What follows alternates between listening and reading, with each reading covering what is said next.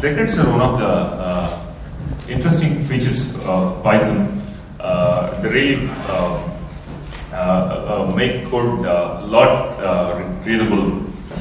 So before I start, let me ask you, how many of you used decorators before? Raise your hands. Okay, that's okay. How many of you wrote a decorator before? Wrote your own decorator? That's okay. So how many of you never heard of decorators before? How many of you never heard the term decorators before in Python? Raise your hands. Okay, that's very good. Okay. So let's talk. What I'm trying to do is I'm trying to explain the concepts of decorator and then show some examples of how to write decorators, so that by the end of the talk you'll be comfortable to write decorators. So this actually I do it like a workshop, longer workshop with hands-on practice problems, but I'm trying to do that as a talk this time. So let's look at decorators. Okay, can we switch off the lights? Yeah. Yeah, thanks. Okay. So that's how decorators look like. See this example. There's a function icon settings, and this piece of code we want only logged in users to use. The traditional way of writing is inside the function actually get the current user and then check if there is a login user, otherwise redirect to login page, etc. But the same thing can be achieved by writing a decorator where, let's say if you have a login required decorator, just say at login required, and that will make sure that this piece of code is executed only if the user is logged in. Otherwise, it will send it back to the login page, and that will come back. So all those details should be taken care by the decorator, and then you can just focus on writing this your application logic. Here's an example. So let's say you're writing a web application. You wanted to say that this function should be called when user requests for /hello. So that's a decorator that takes the path as argument, and then registers it somewhere, and then the application will call this function whenever there's a request for that. This is another example of decorator. So this is I do a lot of scraping. I'm trying to download this text from some web page, but I don't want to do that again and again. So if the same function is called once again, so it saves that on a disk at a path that is specified, and then it reloads from there. Let's say you're doing a large scraping, and maybe let's say in the middle of scripting the program crashes because of some error. When you restart that, you don't want the whole thing to start running from the beginning. So this caches the results in a file, and then when you run again for the things which are already downloaded, it just read from a disk and gives you very fast. So these are a couple of examples of decorators. Okay, but let's actually try to see what a decorator is really. So if you see the decorator syntax in Python, it's really a syntactic sugar. It's just a nice syntax for something very simple. So let's say at my decorator, it's actually means you have a function f, and you're saying f equal to my decorator of f. Okay, so that's a nice syntax for saying the same thing. But so what is my decorator here? It's my decorator is a function, and it takes one function argument and gives a new function back. That's how a decorator looks like. So if you write a decorator, that's how we typically write a decorator. Okay, so we're not really trying to understand when to use a decorator, etc. We're just trying to understand the concept of decorator and how it feels like. Okay, so what I want to do now is show okay, so what it really translates to, what's it equivalent to in simple terms, and then we'll actually try some of examples of decorators. Okay, so let's say we have multiple decorators applied to the same function. It looks like this. Okay, so we have decorator 1 and decorator 2. If we apply, they applied in this order, kind of reverse order. Whatever is closer to the function, it gets applied first. So say f equal to decorator 1 of f and f equal to decorator 2 of f. And let's say decorators with arguments. So we've seen that there are some decorators with called arguments with route/hello. So that's equivalent to. So here the route is not the decorator, but route/hello. Whatever that gives you, that's the decorator. Okay. So it's a decorator equal to route slash hello. So that returns a decorator to us, and then we apply it there. Right. So that's how decorators are behind the scenes. Okay. Now, before we get into writing around decorators, let's quickly review functions in Python, because we're going to use these concepts in writing decorators. So it's very important to understand these things in detail. Let's say we have, I've taken an example, x number 10, and to define function square. So how does it look like internally? Is actually, when you do def, it actually creates a new variable called square. So x is a variable that has a value 10, and square, that's a variable that has a value, that's a function square. So if we actually just try printing square, it actually says it's a function square. That's actually the function object. So just like 10 is a number object, square is a function object. Okay. So why is it important is we can actually assign that to a different variable. Like we have x equal to 10, and you can say y equal to x. Similarly, when you define square, you can say f equal to square. So how does it look like? So that's how it looks like. So x and y both actually have the same value. Similarly, square and f have the same value. So if you say f, it says function square, and you can actually call f like a function because it's actually function square. So this is the functions are first-class objects in Python. So since functions are can be used like any other variables in Python, that gives a lot of power. So what all you can do with that? You can actually pass functions and arguments to different functions. Something that you probably won't be able to do in Java or C. Okay. So I have a simple function called fsum. It's taking a function and then two arguments. It computes f of x plus f of y. So I can say sum of two numbers. I could say square of 3, 4. Compute square of 3 plus square of 4. And say fsum length and hello and Singapore. So it calls len of hello and len of Singapore and adds them and gives you back. Okay, that's it. Called higher order functions that operate on functions. So in fact, there are many standard library functions which takes functions and arguments. For example, if you look at the simple max function, so I have a list of names. If it say what max on that, it actually tries to do a dictionary order and then tells you which is the maximum. So that will give even. But let's say I want to find the largest word. I can say key equal to len. So it actually, instead of comparing two words, it compares len of word 1 and len of word 2 and then it tells you which one of them is maximum. So it gives you Charlie because that is the longest word here. Excuse me. Similarly, we can even have functions returning new functions back. Let's say I have a simple function here, make adder. It's implementing, inside that it's implementing a function add.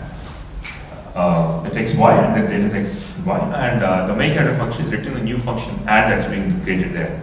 Now I can say add 5 equal to make adder 5.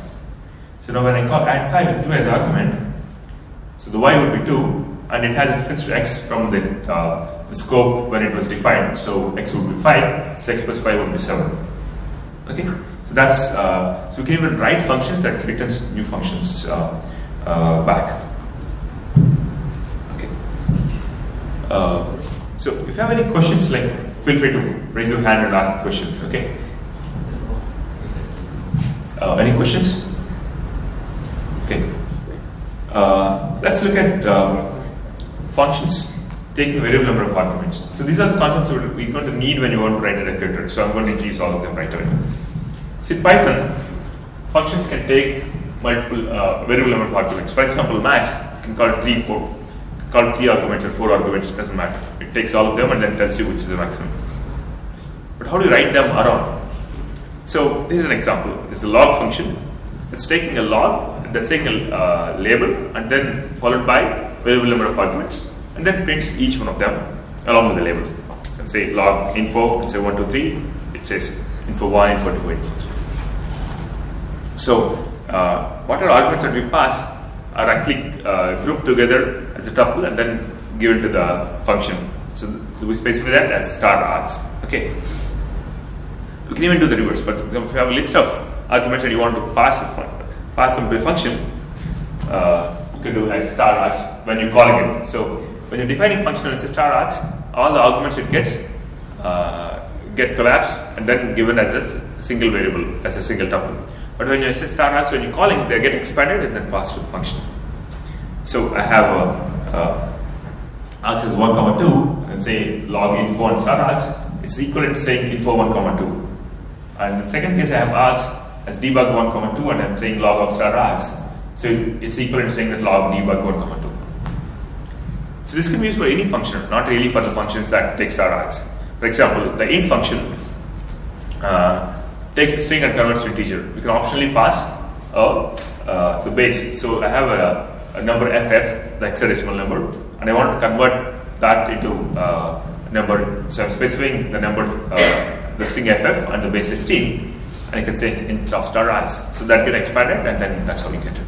Okay. So that's how. So these are the things that. This is the behavior of Python functions. Okay, so we're going to use all these things when you write the decorator. Okay, so let's look at functional metadata in Python. So when you take a function, so I've imported the ASC type function from time module. If you look at underscore name, underscore, that says the function name. That's a special attribute that stores the function name. Similarly, we have a couple of them for storing the module name and the doc string.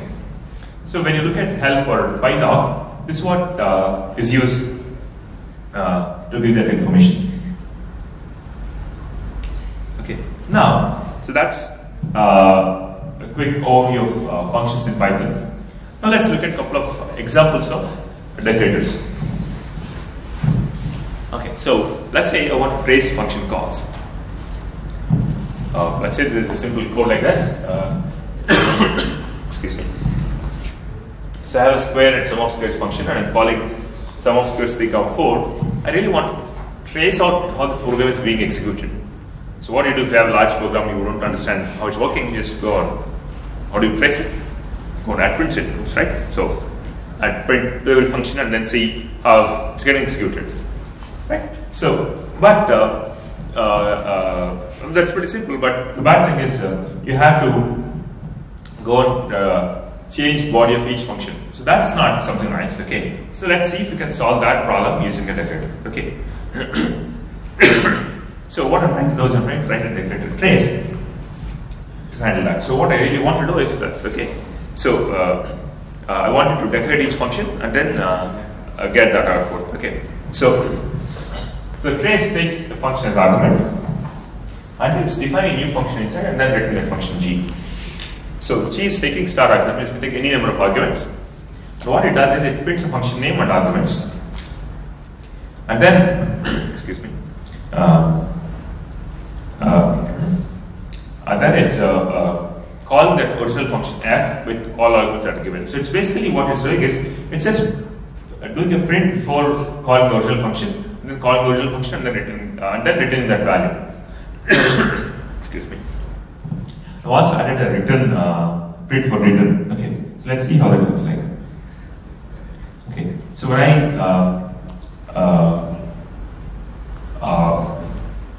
use a trace, the function I define and say when I decorate square and sum of squares, it actually prints sum of squares 3, 4, sum square, etc. like this. Okay,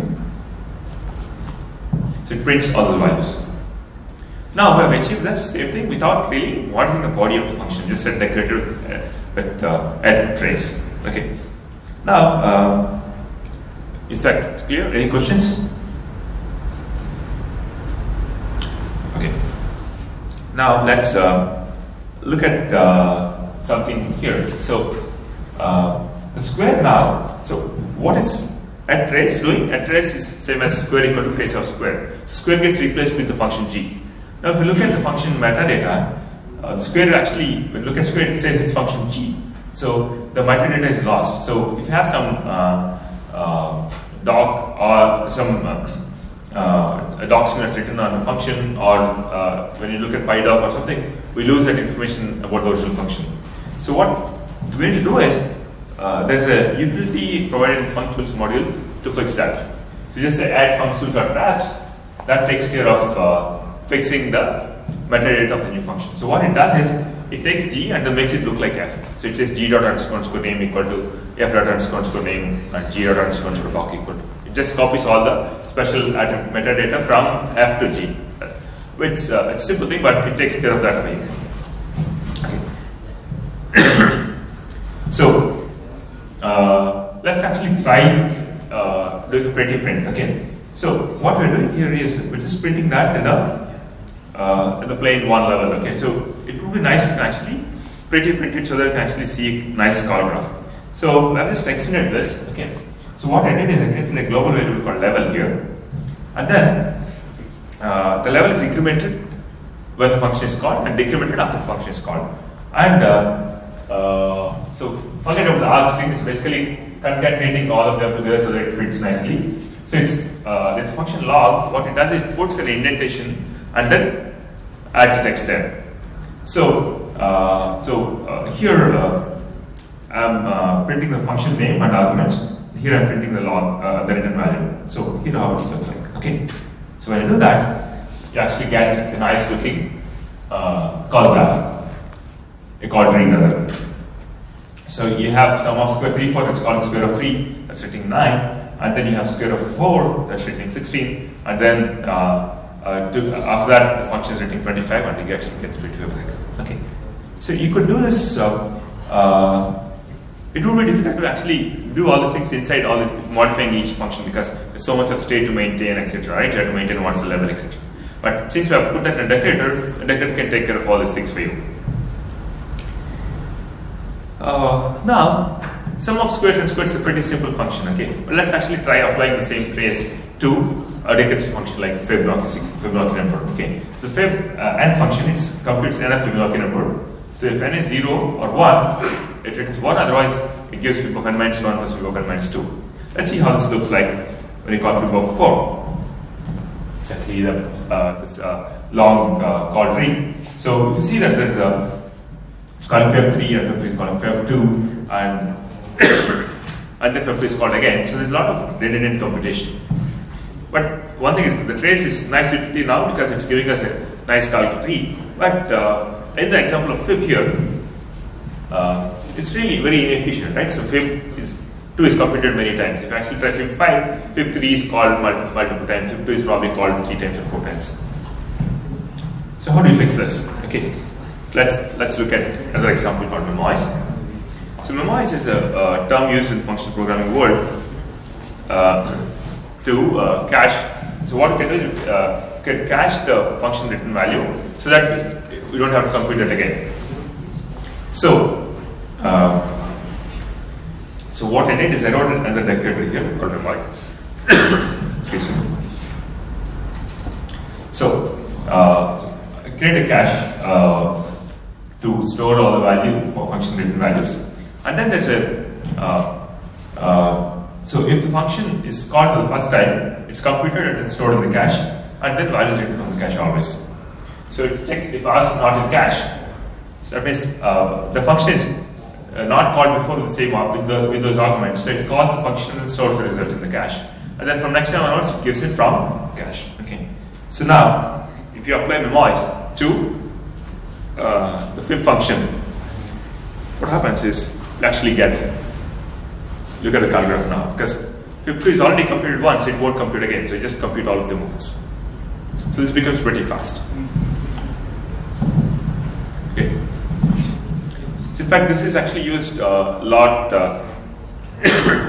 in general. It's a very useful tool. Whenever you have a function you wanted to call it only once with a given argument, you can actually use it. Okay, it's something that's very hard.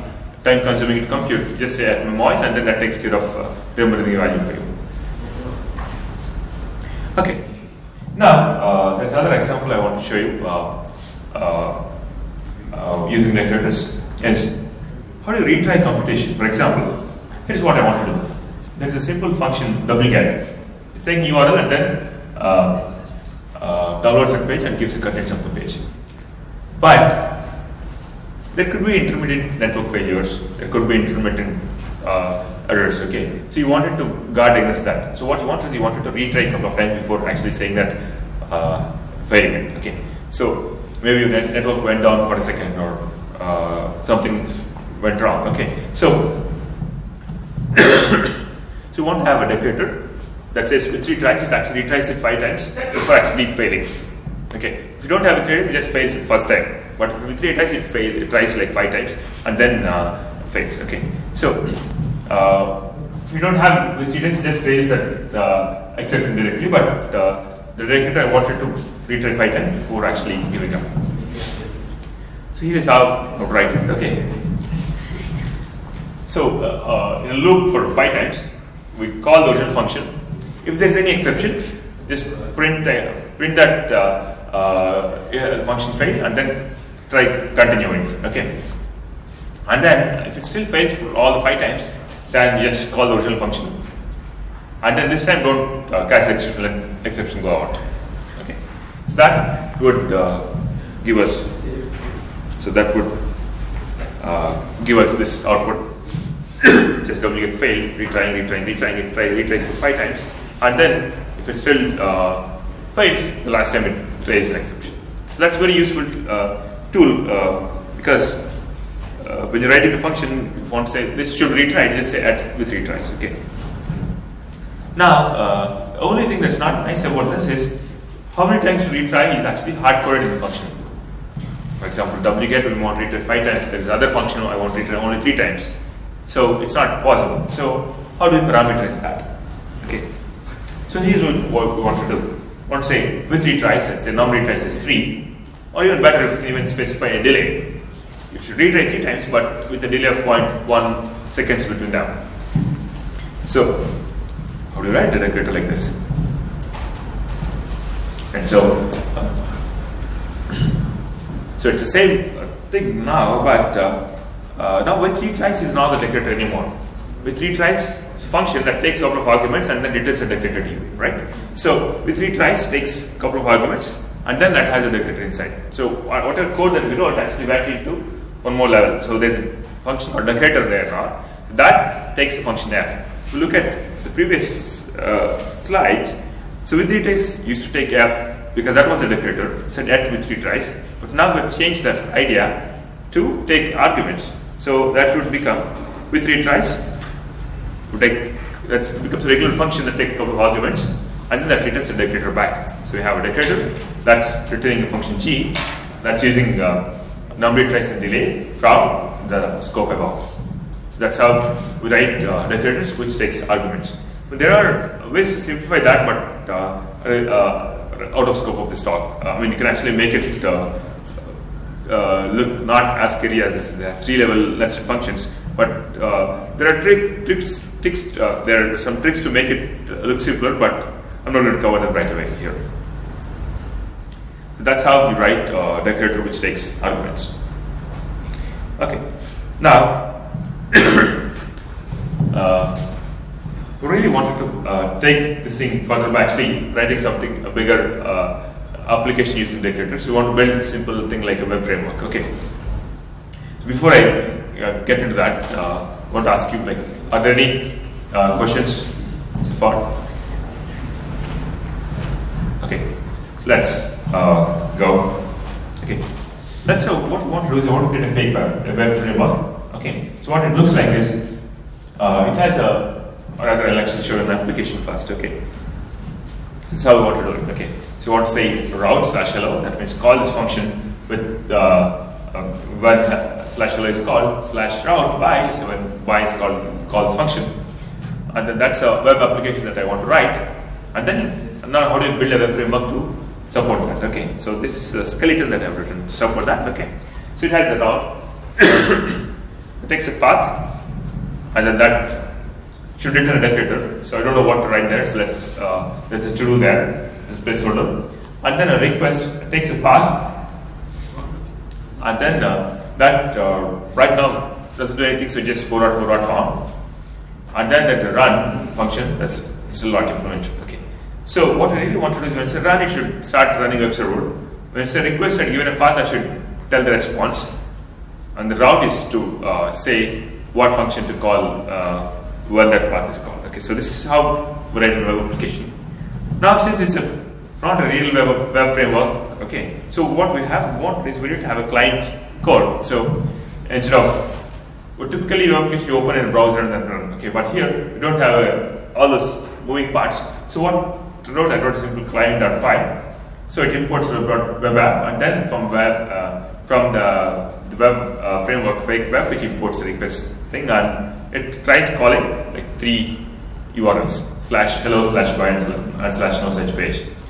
So right now it gives 404.4 for all the pages because our framework is not ready. So when you look at request, it just says it is 404.4. So it just prints not found for all of them. So the next task is to fix that. Okay, so that's version 1.0.1. So how do you do it? Okay, so when you route path, you give a decorator. So what you can do is you can have a global state called enter_routes. That's a list, and then I'm storing mapping from path to function, a tuple containing path and function in that. So now once the web app is loaded, you have mapping created. So /hello maps to function hello, /by maps to function by. And then when request is called, it loops over all the routes that we have. And then if there's a matching path, it returns that function, otherwise it gives 4.4. So now, when you run the client.py, actually the first one goes to hello, the second one goes to by, and then the other one goes to 4.4. So that you really have almost a web framework, right? All the moving parts of web framework here. And now let's try making it real. Okay. So we only have a fake thing so far. Okay. You could even like make it copulate by adding these lines of code. So a Python web framework uses something called Whiskey. So that's an API where you write a function that takes env and start environment. Okay, start response. So env contains all the information about the response, about the request, and start response is something that we need to call to initiate the response process. So the path info here contains the path. That's what we're using for routing. And then says the content type is plain, and then call our request function that will give us the response back. Okay, and then we can hook that into a simple Whiskey server that comes with Python standard library. And then once we do that, we say Python web app.py, it actually starts serving a real web server at localhost 8080. And then you can open browser and then look at these URLs. You'll actually get these things in your browser. So that's curl is a command line browser. It gets a web page and then displays it on the screen. But if you open a browser, it'll actually get everything in. Okay, so that's all about the code of decorators. So let me summarize once. So we have looked at how a decorator really is behind the scenes. We looked at functions in detail, and then we looked at a couple of examples of writing decorators. Okay, so I hope that made writing decorators clear to you, and open to questions if you have any.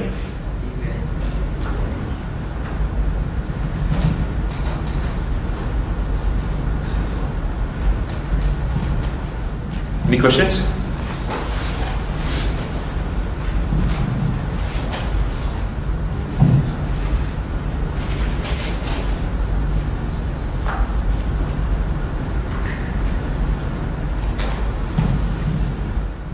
So does decorator feel comfortable? Like, do they look very scary even now, or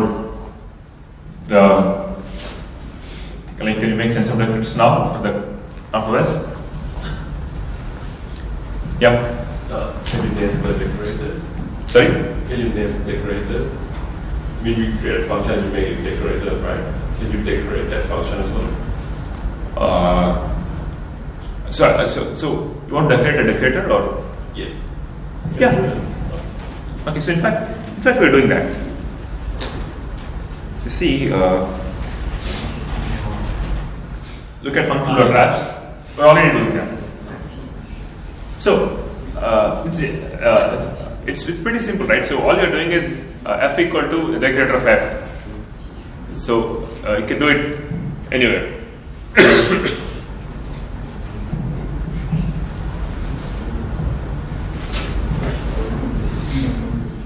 Any more questions?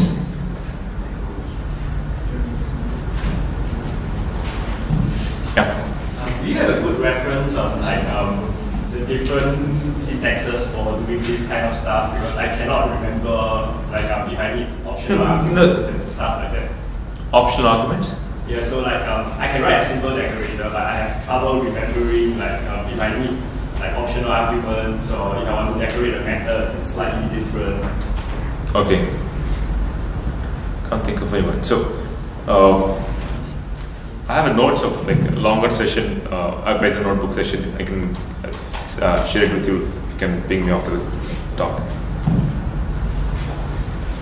Yep. How will it be different if you want to use decoration in a method rather than a normal function? Could you please repeat? In an OP kind of context, like okay. You want to use it to decorate one method for a particular class, will it be anything different? So, not really. So, the only difference is the class, the methods that you write in a class take self as the first argument. Okay. So when you're using like memoirs or something, you don't want to put self there. That would be something to worry there. Okay. So let's say you're writing something like memoirs, like the example that I've used here. Okay. You typically you may not want to have a cache globally. You may want to have cache part of the object itself. So you have to do some more tricks to handle that. Otherwise, there won't be any difference. In fact, the methods in class, the class methods are actually playing functions in a wrapper really.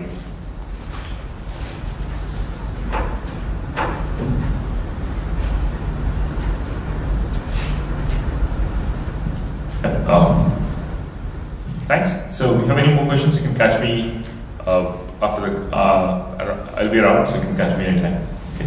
Thanks.